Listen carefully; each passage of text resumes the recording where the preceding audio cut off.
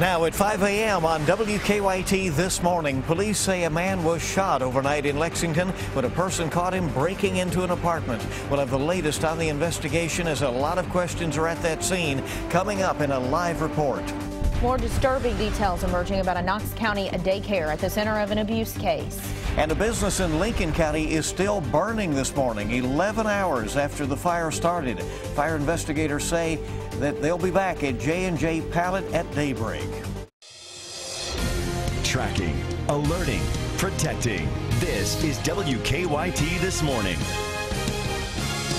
Good morning to you. Also, a deadly train derailment reported this hour near Philadelphia. We'll have the details as they come in on that. We're glad you're with us as we start off this Wednesday. I'm Bill Bryant. And I'm Rebecca Smith. You will need a little bit of a light sweater or coat this morning because it's a little chilly. I wasn't prepared for that, even though Micah's been preparing us for these cooler temperatures. But it's going to be nice later today, Micah. Oh, yeah. It'll be really nice. If you enjoyed yesterday, you're going to be enjoying today. Like I said yesterday, they're carbon copies of each other, except for the morning hours. Now, as we slide off into the afternoon, no rain this morning, no rain this afternoon. Temperatures 40s and 50s outside. Central, northern zones, including Lexington, Frankfort, Georgetown, Williamstown, and go up toward Covington. You guys might need that light sweater or a light coat, pushing those kids out the door to go off to school. Down south, not so much. 70 degrees this afternoon, still very nice, but it does get warmer, and warmer means one thing: some rain's on the way, and I'll show you when you can expect that coming up. All right, we'll see you in a bit. Thank you. Well, we are going first this morning to that developing story out of Pennsylvania. We've learned overnight that at least 5 people died in a horrific train crash. Dozens of people have also been injured there. The train was headed from Washington, D.C. to New York City last night when it derailed. It was carrying 243 people at the time. The National Transportation Safety Board is coming out this morning to investigate at the crash scene. And coming up in our next half hour, we will have a full report on what the Philadelphia mayor is calling an absolute disastrous mess this morning. On a commute that I'm sure a lot of people in the Northeast Corridor take. Oh, yeah, it's a very busy there between New York City and Washington. Well, back home new this morning, a man is awaiting charges at UK Hospital after being shot. Police say the man broke into an apartment on Winburn Drive in Lexington when a person inside shot him.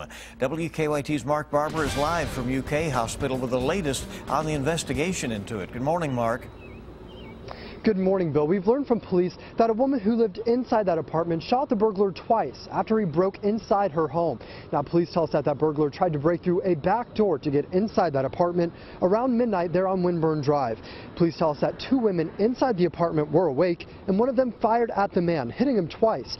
The burglar was taken to UK Hospital with non-life-threatening injuries. We're told he was shot once in the leg. According to officers, the shooting happened while 2 children were asleep in the apartment. Police say they don't think the people who lived there were mixed up in anything criminal. So investigators tell us they are still trying to figure out why the man targeted the apartment. Police say when he's released, he will most likely be charged with burglary. Live in Lexington, Mark Barber, WKYT. Mark, thank you very much. And new this morning, a woman is accused of exploiting a person that she was hired to care for. Lexington police say Marie Janov racked up $5,000 on the victim's credit card. They say the privately paid caregiver then exchanged items she had bought for cash at pawn shops. Janov is charged with exploitation of an adult. Well, we have learned more details about a fire in Lincoln County that heavily damaged a decades-old business near Eubank. Crews spent nearly 9 hours at J&J Pallet trying to put out the flames. WKYT's Victor Puente is at our live desk with more on what we've learned overnight. Good morning, Victor. Good morning, Rebecca. The deputy fire chief tells us that fire is still burning. At this point, there isn't much they can do, but they will be back out there this morning. The fire started around 6 p.m. Tuesday at J&J Pallet. Multiple fire departments from Lincoln and Pulaski County helped fight the fire well into the morning. They did call in the Division of Forestry to bring out a bulldozer to push everything that was on fire closer together. They said because of all that lumber, there wasn't much they could do other than let it burn. People living nearby say the flames were hundreds of feet into the air. One of the former owners of the business said it was difficult to watch it burn. It makes your heart ache. All my kids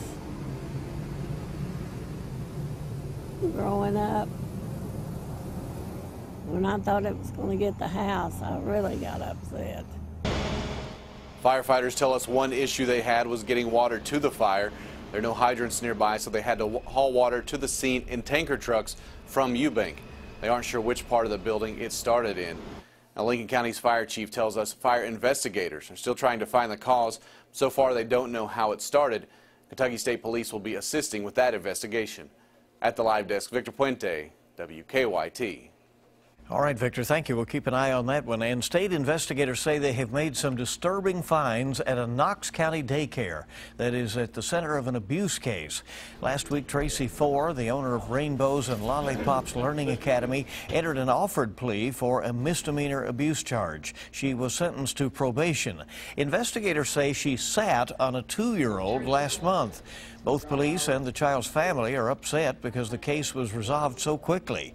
State inspectors now say they were looking into the daycare before the abuse case.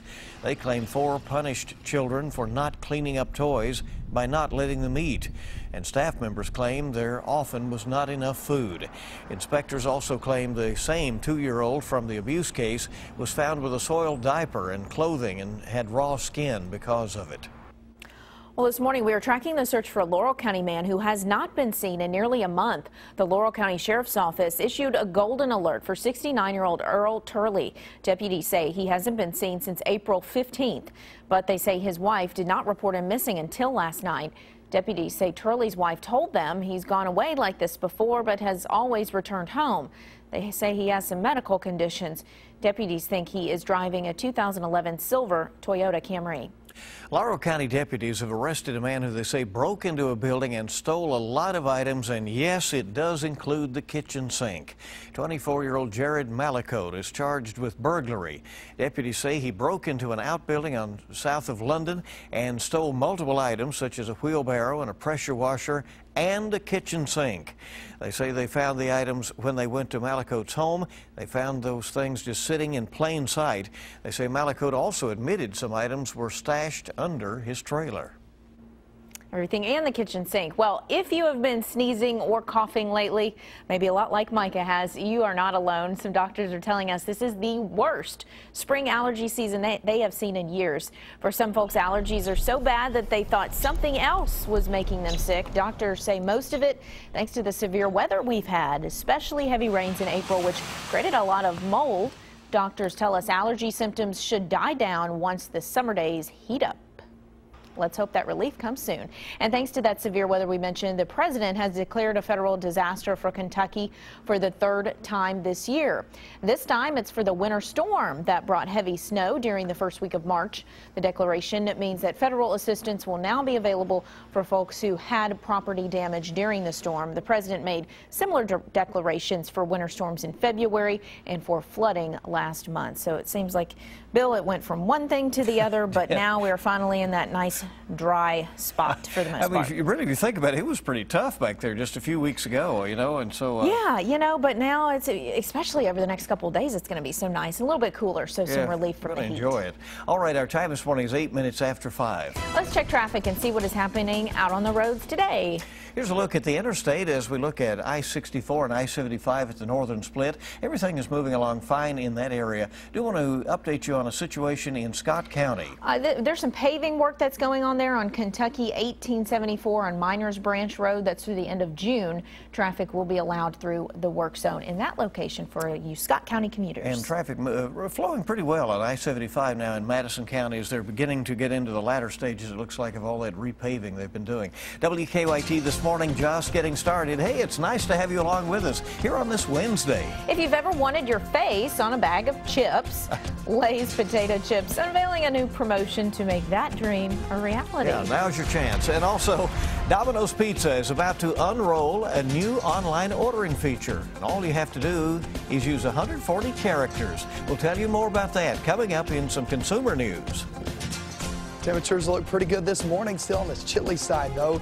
And as we go throughout the day, things look really, really nice. Nice weather the next couple of days. I'll show you that forecast coming up.